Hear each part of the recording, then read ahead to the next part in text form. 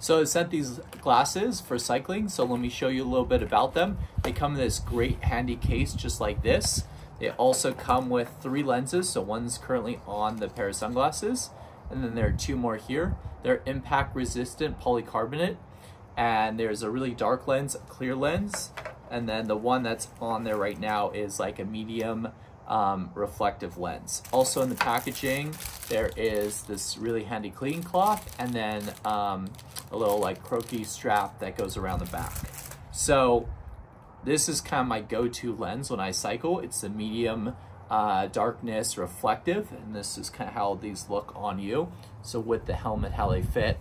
So the reason I like this lens a lot is it allows you to go in mixed lighting conditions, like in the trees if you're mountain biking, where if it gets a little dark, you still have some visibility. If it gets a little bright, you still have some.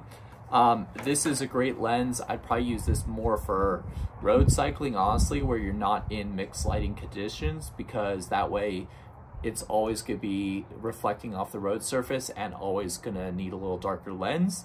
And then these would be like sunset evening rides where you know you're not going to have much sun exposure and you're going to want something that lets as much light through as possible.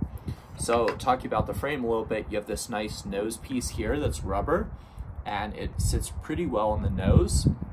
And then you have these straight sides of the glasses, which I really like, because if for some reason you took a hard hit, these could pop off your face a little bit easier than something that wrapped around your ear. They also tend to fit a little bit better with helmets on as well. Plus they're all plastic, so you don't have to worry about like metal poking into you. That's kind of what I tend to go with my glasses for cycling, are all plastic ones as well.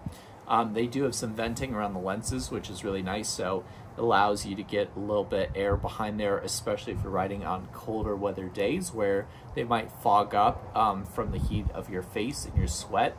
This gives you a little bit of air that jumps around the lens.